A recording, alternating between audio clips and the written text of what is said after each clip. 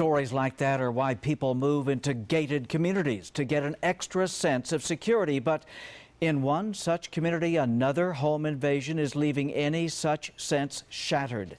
Marcelino Benito continues 9 on Your Side Crime Watch team coverage.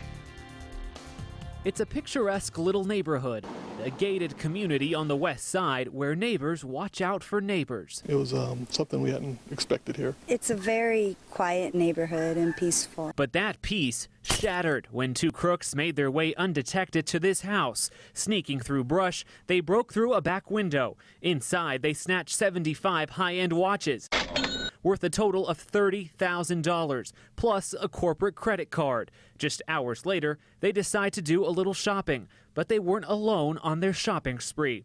Cameras at AutoZone catch the crooks swiping the card. Swiped so much, they racked up almost $1,000 in charges. Their next stop, Walgreens, where you get an even better look at his face.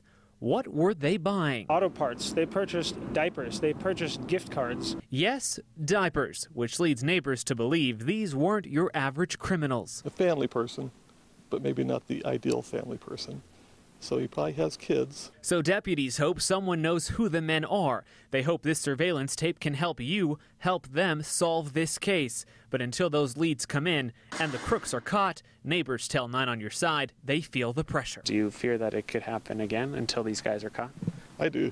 Yeah, I think the reward for them was too great. They know this neighborhood, and you know, we're all working families here, so there's nobody home during the day. So that is a little nerve-wracking. So homeowners are beefing up security, taking steps to protect themselves and their belongings. They plan to do their part to make sure one home burglary doesn't turn into 2. We're getting a bigger dog, making sure our weapon is ready.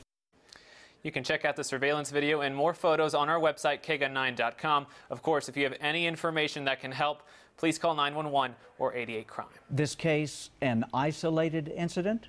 Guy, I asked that very question today. Deputies say they don't think this is a trend, but I did look up recent crime reports for the area. This is actually the 2nd burglary in the same neighborhood in just the last 2 weeks. Not good. Marcelino, thank you.